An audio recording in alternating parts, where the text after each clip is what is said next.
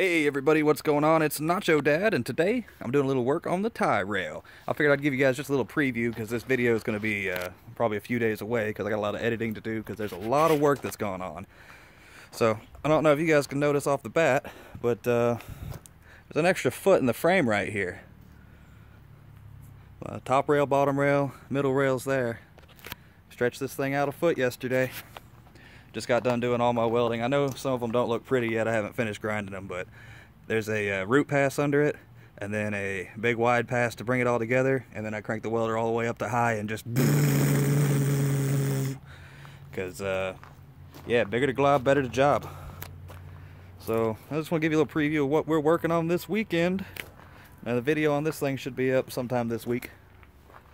Got it where I chopped it down, measured it out, and put all the pieces in. Alright, I'm just going to keep this one short and get back to work.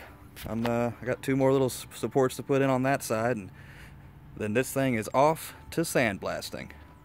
Alright, hope everybody's having a good weekend. We'll see you on the next video.